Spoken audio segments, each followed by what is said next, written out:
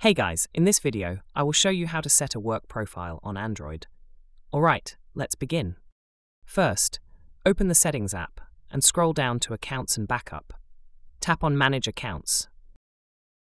Then select Add Account and choose Google.